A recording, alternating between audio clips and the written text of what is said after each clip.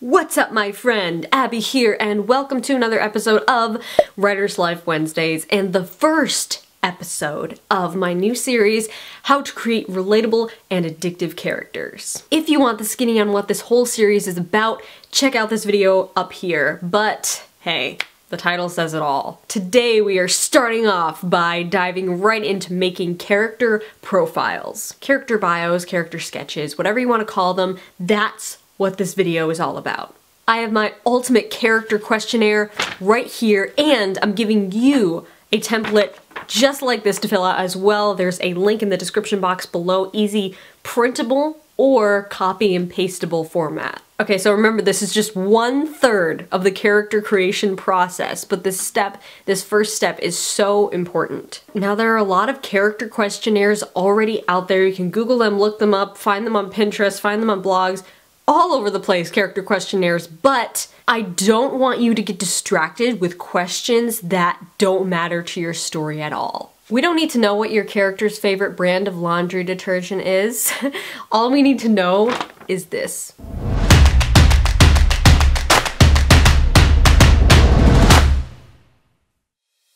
So I actually posted this character questionnaire on my blog a while ago, but this is the updated version because I made a lot of changes since I posted this questionnaire on my blog. Okay, I deleted probably like 70% of the questions because I realized after I learned more about developing characters that these questions did not serve the story I'm trying to tell at all. So if you've been here a while, you have been following my blog like the awesome person that you are, and you've already filled out this questionnaire in the past, there's something new for you here today as well. Because this whole thing is totally new and improved, dialed into what you really need to know so that you don't waste your time outlining something that you're never gonna use. Also, before we begin, it's important to remember that it does not matter if you're a plotter or a pantser. It doesn't matter how you write, if you're something in between the two.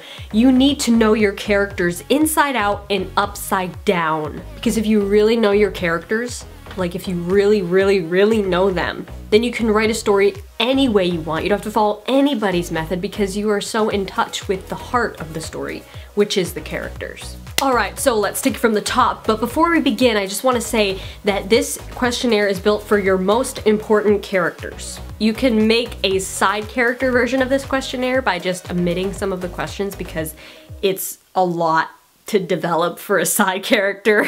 But hey, I mean, nobody's stopping you. So let's get into it. Character's name.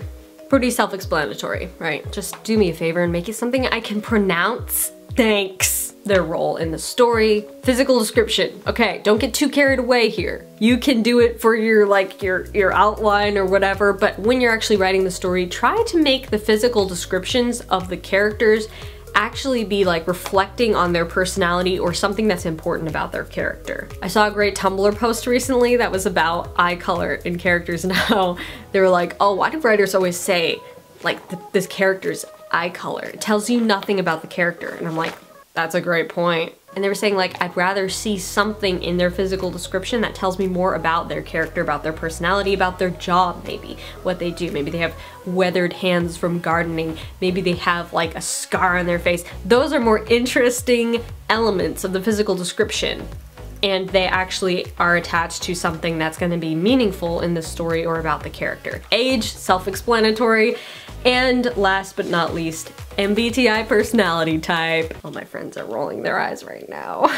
Okay guys, you know me. If you know me, you know. I'm obsessed with MBTI personality types. I know it's not the be all end all of every single person. You don't fit in a box. That's what I preach all the time. You don't fit in a type, you don't fit in a box, but it can be really freaking helpful when you're building a character from scratch to just like pick their personality type and stick to it. Obviously this is totally optional, totally up to you. You don't actually need to peg a character's personality type to be able to write that character well, but I do recommend it because it's just, it's really fun. So it's not like crucial, but I would recommend it, especially since it's gonna come into play later on when we break our characters in half, bust them up into little smithereens, and watch our readers cry.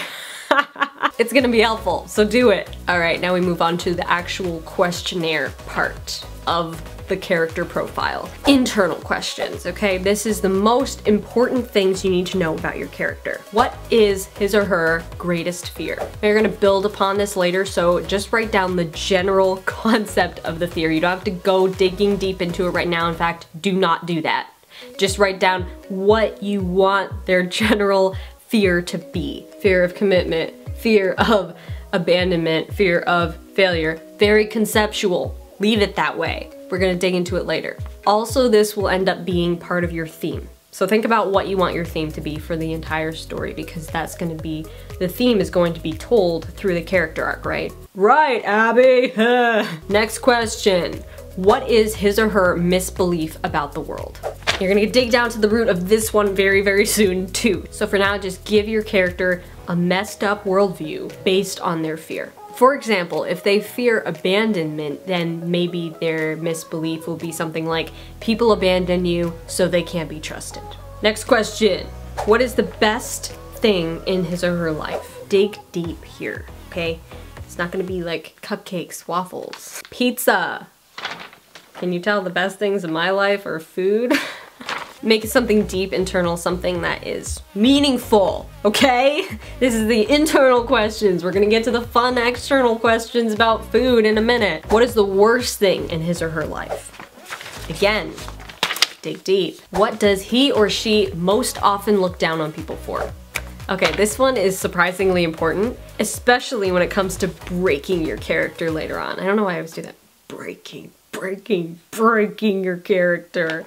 I just feel so malicious author when I do that. Also, if you know their MBTI type, you can research what does this MBTI type dislike the most in people, what turns them off the most, and boom, there it is. That's probably what they most look down on people for. Later, you'll see how this stems from their misbelief and leads to their darkest, lowest, most horrible moment of their lives. Yeah. What makes his or her heart feel alive? Their passion, talent, or just anything that makes them lose track of time when they're doing it. What makes him or her feel loved? And who is the last person to make them feel that way? Top 3 things he or she values the most in life. Take your time on that one. It can be material things, but also probably good if you throw in some internal juicy philosophical things as well. Okay, here's the external questions, the fun questions, not necessary, but they're good to know. And they say a lot about your character. What is his or her favorite book, movie, and band? Not applicable if you write like fantasy or something that exists in another world.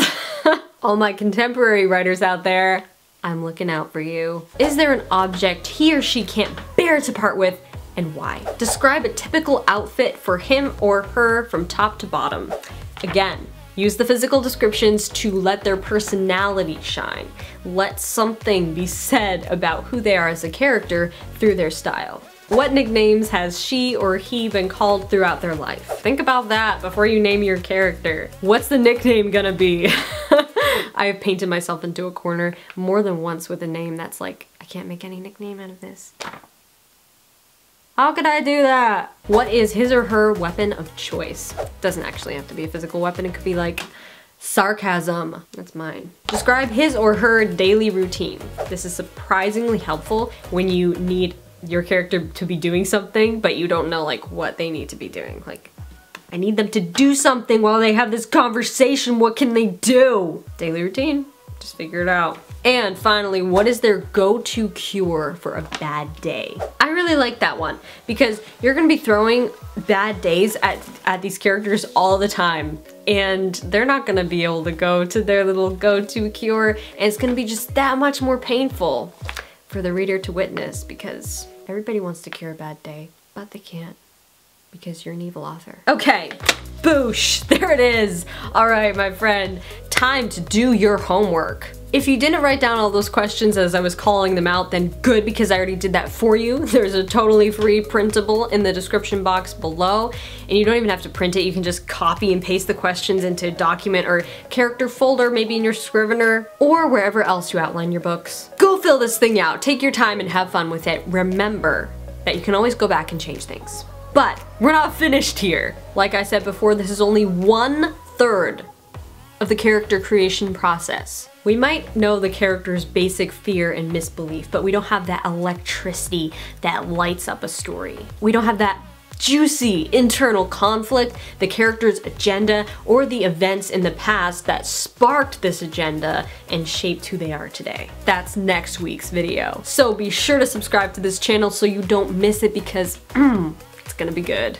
We're going to talk about conflict, the only thing, the one and only thing that makes your characters relatable and makes your story addictive, even if your story is a little cliche. That's next week, so stick around. Hit that like button if you like this video, and don't forget to grab your character questionnaire, link in the description box below. There's a little email sign up, and I did that because next week when the next video drops, you're gonna get a new installment to your character questionnaire, the second third of your character, complete ultimate character questionnaire, building profile thing, sent directly to your inbox with the new video, so it's gonna be good. You're awesome, your characters are gonna be awesome. I'll see you next week, my friend. Rock on.